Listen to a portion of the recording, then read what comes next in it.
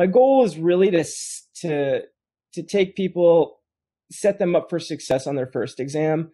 And so after this first exam's done, they know what they need to do to finish the remaining. Episode 130. This is The Business of Architecture. Welcome back, Architect Nation. This is the show where you'll discover tips, strategies, and secrets for running a profitable and impactful architecture practice. If you believe that it's possible to make money and do good, then this is the show for you. If you aren't already on the Business of Architecture email list, make sure you claim your free account on businessofarchitecture.com by clicking the green Join Today button. I'm your host, Enoch Sears. Today's show is sponsored by BQE Software, the makers of ArchiOffice. ArchiOffice is the office and project management software built with the needs of architects in mind. And for a limited time, startup firms can get 2 free seats of ArchiOffice for a year. Go check it out at archioffice.com. Now, there's one other thing I want to let you know about. If you listen to podcasts, make sure you go subscribe to ArchiSpeak. You can find it on iTunes or visit archispeakpodcast.com. ArchiSpeak is a casual conversation about all things architecture. Super entertaining podcast with a healthy dose of humor by my 3 friends, Cormac Phelan, Neil Penn, and Evan Troxel. When you head on over there, let them know you heard about it on Business of Architecture. Today we're going to talk about the architect registration examination and some other cool stuff. In today's episode, you'll discover how to create passive income by sharing the knowledge that you already have as an architect or intern or designer, 3 tips for passing the architect registration examination in case you're working on that, and our guest's number 1 tip for getting started as a blogger. Today we're joined again by Michael Riscica, a young architect and the founder and blogger at youngarchitect.com. Michael Riscica, welcome back to Business of Architecture. Thanks for having me. You bet. It's only been like 5 minutes since we last spoke, but yeah. If you're a listener to the show for a while, you know that I like to break it up by theme into 2 separate segments. So, Michael, you've had something big. It just happened, and we're talking to you at a good time. You do run the website Young Architect, which is a great blog for emerging professionals, talking about your experience as a young architect, as someone who's going through the area, someone who's getting licensed and charting out a path for your future. Tell us about what's happened in the past month or 2 in terms of your career. Fill us in on what's going on. Yeah, I'm going to back up a little bit. I want to talk about Young Architect for a second. So in 2013, actually, it was around the end of, I started taking the architect's exam in 2009, and I ended up putting it on hold for about 2 years because I was busy. The office was getting slow, and things were happening. I failed a structures exam. It was going to take a couple of months off, and it turned into 2 years. It got away from me, really. And so at the end of 2012, I was kind of running out of time. The ARE gives you 5 years to take them all. And I was plugging in. At that time, there was a 6-month rule. If you failed an exam, you had to wait 6 months before you could retake it. And so I was running out of time. And so at the end of 2012, I said, I got to jump back on this architect's exam thing. And so I geared up and I took structures. And basically the whole year of 2013, I took 4 architect's exams and I wrapped it up and I finished. And I got my license the end of December of 2013. While I was working, I kept having this moment when I was studying and during 2013. I said, if I got to get this architect exam done. If I was building a business or working on another project, with the amount of time, money, and energy I've put into taking this architect exam, I would be a lot wealthier, a lot more successful in another area. And so as the light started to get near the end of the tunnel, I started thinking about, what am I going to do after these exams are over? And I've always been in love with the internet since I was a kid. I've always been fascinated with how Google works and how people communicate. And so I kind of decided I want to learn how to blog after the exam was over. And I wasn't quite sure what that looked like yet. I started writing, the internet was a lot different I wrote 2 blogs when I bicycled across the United States, and the internet had changed a lot since then. And so I started just blogging under my own name, and I wasn't really sure where it was all going. And then I wrapped up the exams, and then it was January, about a month or 2 after I had my license. I'd been blogging, kind of not kind of not really sure what I was doing with it, but for a couple of months. And one day I was reading Mark LePage's blog, Entrepreneur Architect, and I was looking at all the different, he calls it the blog roll, all the different blogs. And I kept clicking on all the different links, seeing all the different types of architecture blogs. And I just had this moment where I said, I want to write a blog for young architects, for architecture students, for people taking the exam, for young professionals. That's the world that I've lived in for such a long time. And I feel like I've got a ton of knowledge around how to be successful in those areas. And so it kind of took off. And so I looked up youngarchitect.com. It was super expensive. They wanted like $1,000 for it. And so I started youngarchitect.org and then started creating this young architect blog. And I wrote a couple of posts about the architect exam and kind of my experiences with test taking, some things I learned. And then one day I sat down and said, I'm going to write a review on every book I ever used for the architect exam. That hadn't really been done. NCARB gives you a list of books, and I've looked at all of them, and it's really hard to figure out this is a good book or this book's not that great. I also had used a lot of resources that no one ever knew about, books that people had never heard of to study for the architect exam. And so I started sharing that information more. And ironically, every time I spoke about the ARE, these posts would go viral. They were getting shared on social media, on other websites. Google started sending me Google traffic on it. And as young architects started to pick up momentum, one day I just said, I got my tax return. And I said, you know what? I'm just going to spend that $1,000. And I bought youngarchitect.com. I said, I'm going all in. And I never thought I was going to become an authority on the architect exam, but the more I talked about it, the more I kept getting a very large response from it. I wrote a post called Failing the Architecture Registration Exam, and I talked about how I failed 4 different times, and 2 of them were silly, but 2 of them were pretty legit. I just hadn't studied enough. And how I didn't really think that, failing, I didn't really fail anything. Terminology is not right. I just didn't pass. I just didn't have enough to get through. And then I kind of talked about how I think, maybe failing would have looked like for me using those not passing scores as a way, not as a way to stop me from getting my license. And I talked about coming back after you failed, and that just went crazy. No one had really talked about that topic before, and it was kind of a soft spot in everyone's heart. So I just kept talking about it. And then eventually last fall, I said, I'm going to write a book about the architect exam. And for 6 months, the winters in Portland are super cold and wet. And so I like to use that time to really kind of hunker down and focus on a project. And so that was kind of my big project last winter, was I wrote this book called How to Pass the Architecture Registration Exam. And I got it out the door in spring, and I've been selling it through my own website. I thought about putting it on Amazon and selling it on Amazon. But at the end of the day, I realized that I had so many people coming to me from Google searches, and I already had the audience, the young architect audience. I'm just going to self-put it out and put it out through my own website. I don't need to share the cut with Amazon to take advantage of their search engine. And so, yeah, I've just been working on this young architect thing. I'm super passionate about it. And then it's been doing pretty good. As soon as I got my license as an architect, I started moonlighting. I got teamed up with a builder who's a residential builder. And first big project I did for him was his own house.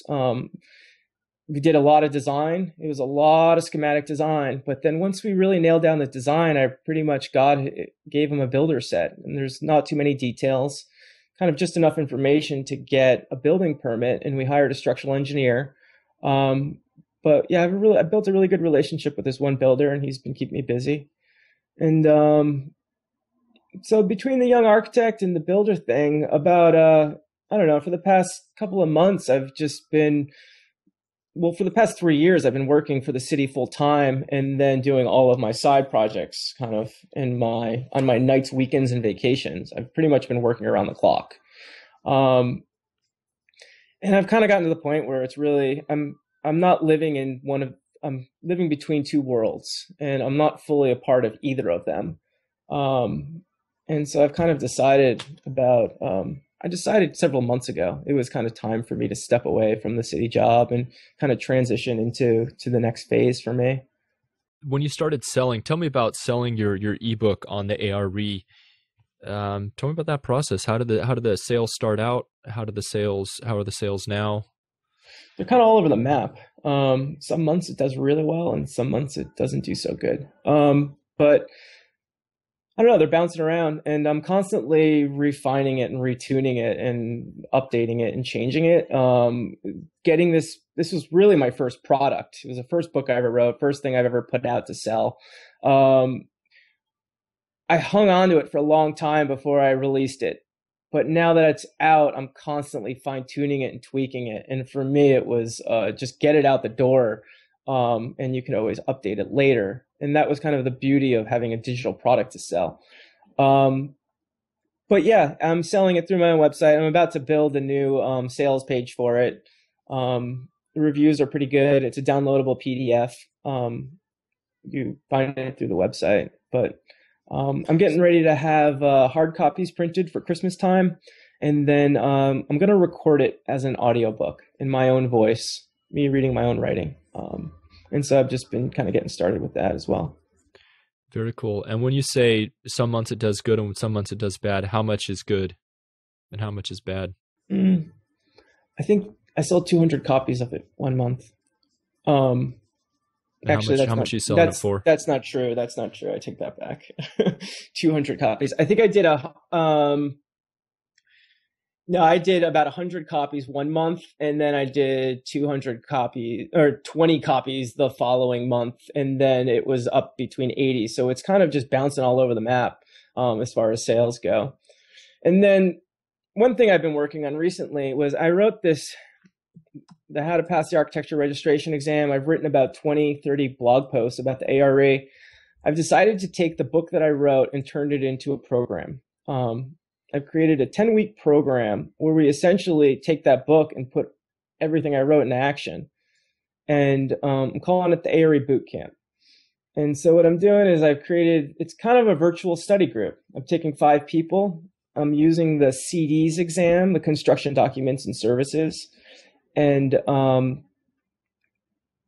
as a group, we're all going to, over the course of 10 weeks, study for that program. It's kind of an accountability group as well. I have a lot of hacks and tricks and things I had learned over the course of 11 exams, and we're going to try them all out and see which ones work and which ones don't. And my goal is really to take people, set them up for success on their first exam. And so after this first exam's done, they know what they need to do to finish the remaining exams to get their license. And so I've filled my first group, and we're starting next week. And I'm starting to take signups for another group that I'm going to begin in early November. Sounds like a great service. So if people want to find out how to sign up for that, where do they go? Just go to youngarchitect.com. All this information's on the top sidebar, and you can see the link for the ARE Bootcamp and how to pass the architecture registration exam book. Okay. So this concept of publishing may be new to some of our listeners, maybe not so new to others. I just want to put a little note in here, a parenthetical note. A great book called Rework by a firm formerly known as 37 Signals. I think they might have changed their name, but they started out as a graphic design firm, and they have moved over into software development. Anyways, one of the points of this book is that as people who are involved in our profession, we produce side products of everything we do on a daily basis. So for instance, when you study the ARE exam, the side product that you have is your knowledge of how to pass the ARE exam. So that's like sitting up here in your head. So the idea is that what knowledge do you have, and I'm speaking to our listeners here, what knowledge do you have that you could potentially sell or create a product out of, like Michael's done here? I think it's an excellent example of what he did here with his knowledge. You know, he could have just said, okay, that was great, I checked it off, I did that, now I'm a licensed architect. He decided to take that side product, so to speak, create a book, and now He's selling it for $25. It's a great resource on his blog. As he said, if he sold 100 copies in a month, that's $2,500. And, some months it does that, some months it does a lot less. But you're making a difference, Michael, and I imagine you're having fun at the same time. Yeah, it's great. Having a great time. Great. So check out that book. If you're not already an Audible subscriber, you can, if you want to. You can support Business of Architecture by going to businessofarchitecture.com/book. You can download a free audio copy of Rework and check out what I'm talking about there. So that's enough shameless promotion for now. So, Michael, that kind of brings us up to date now with where you're at with the blog that's turned into, it's really on its way to turning into a business, and then you have your architecture as well. So you're no longer working for the city. What's next? The immediate moment, I'm going to be building, kind of focusing on this ARA bootcamp, and I'm launching this as the first one, but my goal is to do a couple of these and really iron it out. Maybe this turns into an online video course, or I'm not quite sure where it's going to go. Kind of my intention is to jump in the trenches and figure it out as I go. So we got the ARA bootcamp starting up. I'm going to be focusing on that. And then kind of in the immediate moment, I'm just going to be really focusing on Young Architect. I want to create a lot more content over the next couple of months. I've been posting once a week. I'm thinking about, as my schedule opens up and I'm about to have a whole bunch of free time, posting every day for the month of November and just doing a blast of new content. I'm going to be, that project gets me really excited. I like to write. I like to share information. So I think I'm going to be working on that. But in the future, I'd like to kind of travel around more, meet more young architects. I'm thinking about starting a podcast soon. I'm still kind of working that out. I'm thinking about traveling around the country a little bit and maybe doing a young architect meetup. But one big project I have out there is next summer, I think I'm going to do another bicycle ride across the United States. And I'm still kind of figuring out what that looks like or how it plays out. But that's another big project I'm going to be working on. I'm going to build I'm going to build a bike touring blog site, similar to Young Architect, but kind of in a completely different realm. And I'm going to be focusing on that. But my plan as of the moment is to go to the AIA convention in Philadelphia next May. And then after then, I would probably go down to Virginia a couple days after that's over and start cycling back to Oregon. Ah, impressive. That always sounded like something that would be really fun to do. I'm a cyclist myself, and it just sounds like a blast. So you've done it twice, and you're a glutton for punishment. You're ready to go for it again, huh? It's addictive. You just being out there on a bicycle in the middle of the country, you just meet some really amazing people who you would have never crossed paths with if you were in a car or any other way of transportation. So, and it's just really beautiful seeing the landscape unfold and change every single day. It's kind of like a series of, I don't know, we did 90 days the last trip, 90 beautiful days of cycling back to back. It's a really beautiful experience. So. Yeah, it sounds incredible. Well, Michael, what would you say to people who are thinking about starting to blog or to get their ideas out there? Yeah, that's a good question. I recently ran on a rant about this. It's easy to say I started an architecture blog and it's doing really well. It's earning some money. But at the end of the day, part of the success of my blog, all of the success of my blog, is the fact that I love working on it. I'm pretty passionate about it. The idea of being a full-time blogger it's kind of an easy thing to do, but at the end of the day, it's really hard making money off of these things and getting traffic. The first year of blogging they call it the sandbox. When you start a new website, Google doesn't even acknowledge you for the first 6 months. Until you start to show that you've got traffic and people coming to you. If someone wants to start a blog, I would recommend using a service like WordPress.com. There are so many back-end tools. It very quickly get complicated. And at the end of the day, the most important thing is the content that you put out. focus on creating good content first.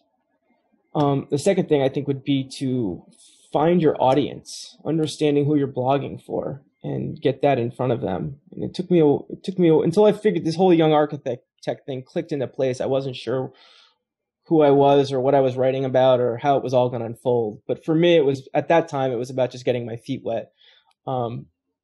But getting traffic to your site is one of the biggest things. And I love social media, luckily. And so I spend a lot of time hanging out, chit-chatting, and talking to the people who read my blog, there's other bloggers I connect with. But yeah, I think blogs, I've heard so many people say, just start a blog. It's easy. And now having a successful blog, it's actually been a lot of work. I've been obsessed with it. I've been obsessed with this blog, Young Architect thing. And it's been the right path for me. But unless you really like writing, it's not the right path for everyone, per se. So are you what's the future for you in architecture? Do you see yourself leaving architecture? No, not at all. I see myself taking a step back right now. I've been doing projects for a very, very long time. And right now I'm kind of in a moment where this young architect thing is doing really well. I've always been struggling to find more time to work on it. I'm going to step away from doing projects at the moment. I mean, I always have one or two going on. There's people that know to call me when something comes up. And so, but I must say, though, starting an architecture practice and chasing more aggressive in this moment in time isn't my immediate goal. It will probably be that in a year from now. Probably when I get back from my bike trip, I will be starting my own practice and kind of taking that more seriously. But in the meantime, I'm going to really be focusing on Young Architect and kind of pushing that harder. Yep. Based on your past experience, what kind of projects would you want to be working on in a firm? I have a lot of knowledge around this government stuff. And so I could see myself chasing after government projects and kind of going after those things.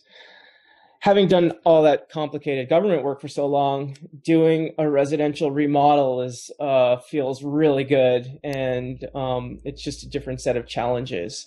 And so kind of, dabbling in that world's been super fun too. But I've always worked in small firms and always kind of had my hand in a bunch of different pots as far as residential, commercial, institutional work goes. So I would probably see myself kind of dabbling with a little bit of all that stuff. Excellent. Well, everyone listening, go check out youngarchitect.com, connect with Michael Riscica. Michael, how can they connect with you? What's the best platform in terms of connecting? We're talking Facebook, Twitter, the blog, all the above. Yeah, I use Instagram and Twitter. I'm the most in front of the. My name is Young Architects PDX. YOUNGTXPDX on both Twitter and Instagram. Excellent. Well, Michael Riscica, keep us informed about how things are going. Thanks for sharing with us about the Young Architect blog and that site, that resource. Before we let you go here, give a couple pointers. What are your top 2 or 3 pointers for interns or soon-to-be architects that are facing that ARE exam? Set up a schedule. I wrote a fantastic blog post about kind of the hypothetical schedule that I would use. Studying for the ARE, for me, it was very similar to training for a marathon. It's a lot of small bites and consistent bites at it and keep kind of focusing on that. But having a good schedule that you're following and looking at dates and times, and if I start studying now, I'll be ready around this time of the year. How does that play out with my personal life? What's going on? Kind of looking inward and and the schedule at the same time, super important. As far as the second thing, I think trying different techniques. Just sitting there reading isn't always the best, most effective way to study. The ARE, you're essentially being tested on how you answer the question. So if you're just reading text all the time, that's input.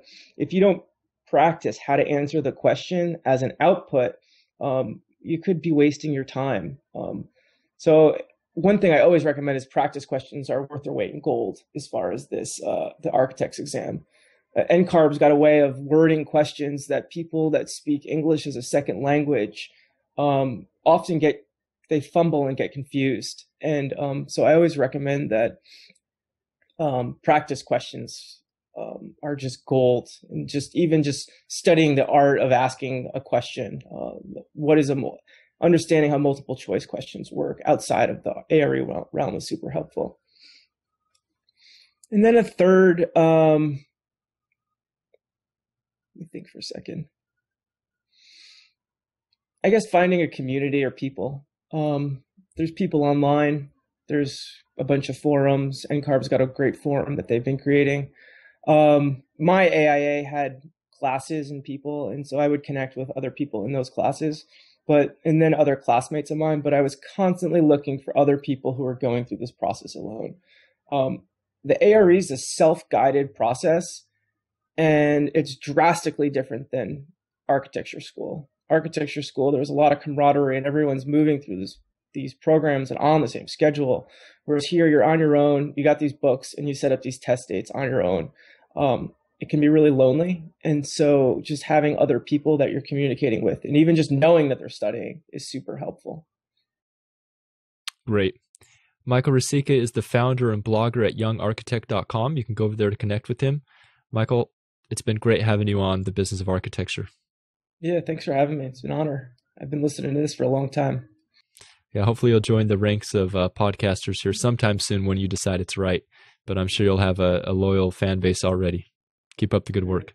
Thanks for having me, Enoch.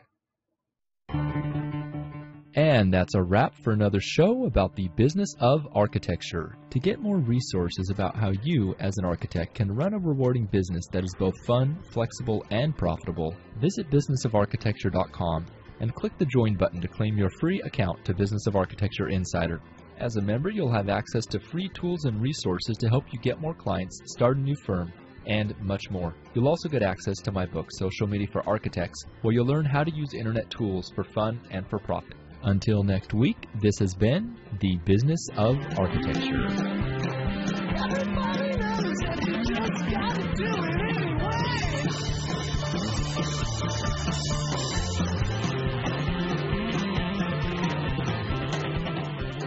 The views expressed on the show by my guests do not represent those of the host, and I make no representation, promise, guarantee, pledge, warranty, contract, bond, or commitment except to help you conquer the world. Bump music credit to Ben Folds 5, Do It Anyway.